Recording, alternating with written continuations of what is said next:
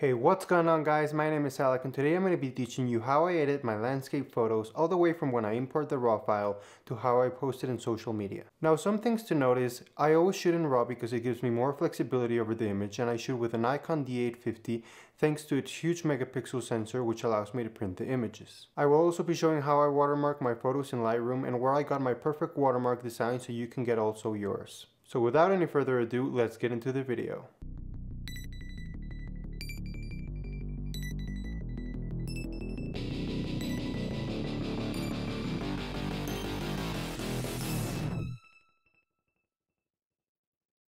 Okay, so for this tutorial I'm going to be editing this image right here, which is clearly underexposed and a lot of work to be done. That's why I chose this image specifically.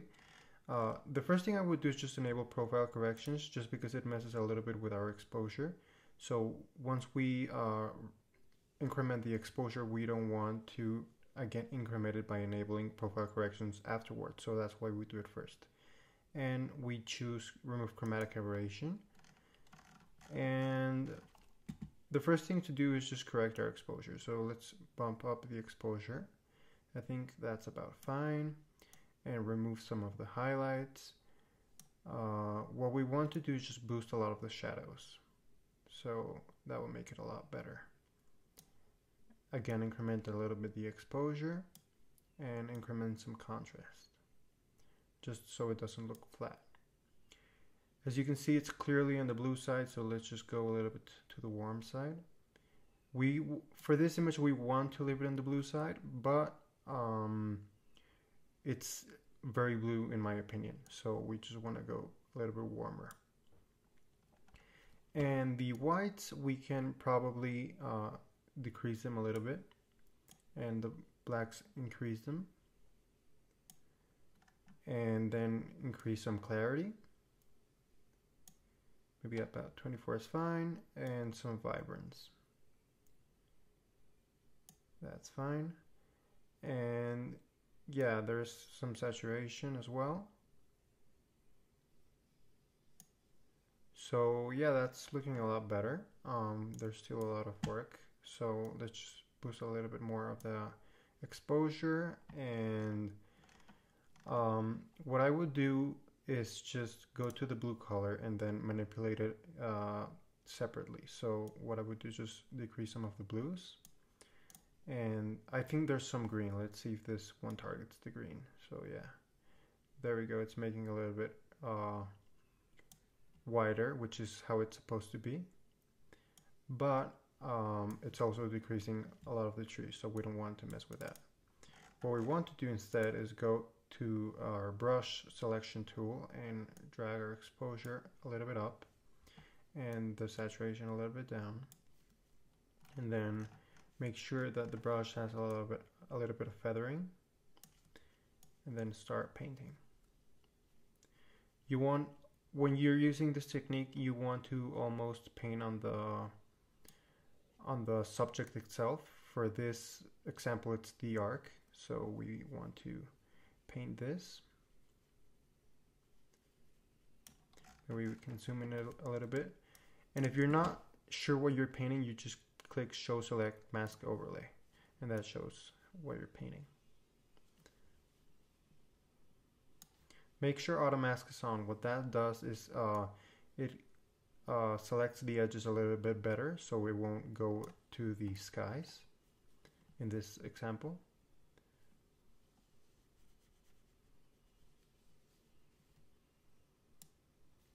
Now we can uncheck this and see how it's doing.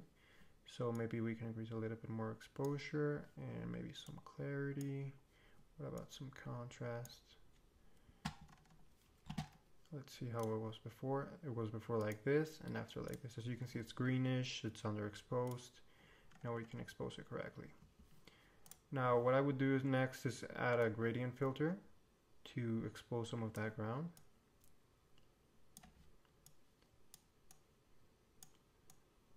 I think it's too exposed, so let's just go back a little bit and make sure that the saturation remains the same. A little bit less is fine.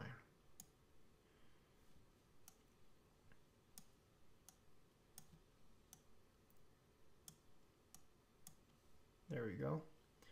So one thing I like to do with landscape images is just crop it a little bit so it's more like a landscape panoramic image like this.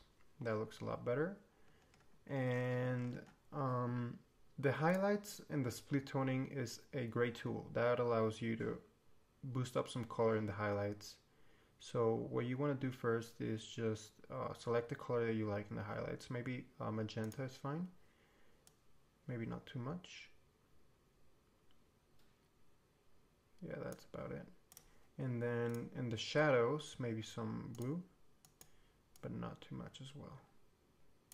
Or you can even play around with the values. So maybe orange or some green. I don't think green looks good. Maybe I'm gonna go for some blue. I like the blue one.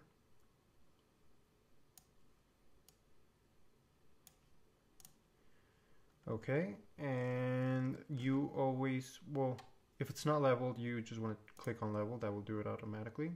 We corrected it a little bit. And maybe add some vignetting, the post-crop vignetting, so it will be more dramatic. Now, as you can see, there's clearly a lot of stuff that we want to remove. There's some trash in the ground, and we want to remove it. For that, I would turn into Photoshop. So you just go Edit in Adobe Photoshop 2020.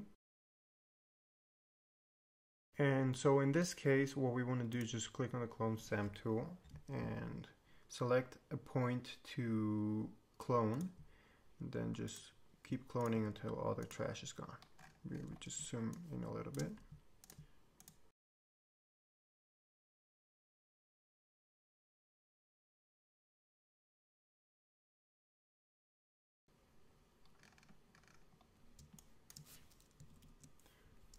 So yeah, that's how you remove all the imperfections in the image. Once that's done, you just click Command S and it will save it, and then once in Lightroom you can see all the images are changed. So this was the before and this is the after. Now as you can see in this image, I shot it at ISO 500. So what you want to do is some noise reduction. So I would generally go about 30 in this case, and that will see it's a lot better. It's still a little bit low, but I don't want to remove a little bit detail, so you can just bump up the detail just so it will remain constant. And if you look at the before and after, this was the after and this is the before. It's not too much of a difference, but it works. So maybe reduce a little bit sharpening, that will make it better. So yeah, what else?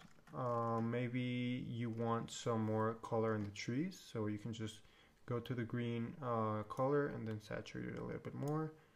And I wouldn't mess around with the tone curve. Let's just see how it goes. But oh yeah, well that looks a little bit better. Not too much, because it'll look a lot photoshopped, or maybe you don't want that in your image. Yeah, it makes it pop. So yeah, it doesn't hurt to play around with sliders. You don't know what it will do. You can just revert it back later if you don't like it. So as you can see, we started with an image that looks like this, and if we reset all the sliders, it looks clearly underexposed. And once we corrected the exposure, it looked like this, but we're still having some trash. That's why we brought it to Photoshop, removed the trash, make it pop with the tone curve, and yeah, that's the final product. Now for exporting, I would always export with a watermark. So I have my preset right now, but you can clearly create a new one. So what you would do is just choose your image, position it how you like it. I liked it on the right bottom side, and just decrease the size if you want to. And yeah, that's how you create a preset, and you can just save current settings as new preset.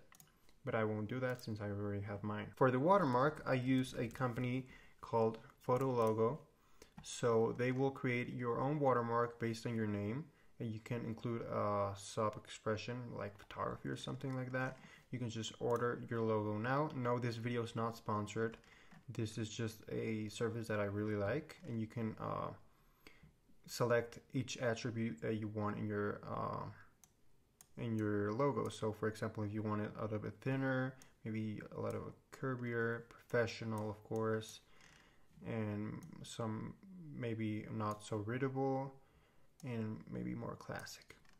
And you are a pro photographer, maybe semi-pro, and you go to step 2. You can also animate your logo. You can they can include a Adobe Illustrator file for like $20, so you can mess with stuff that you didn't like. You have like 2 or 3 revisions, and yeah, this is a service that I really like, and this is how I got my logo in my images. So you can also see how raw files are easily you can manipulate them more and play around with more of the sliders in post.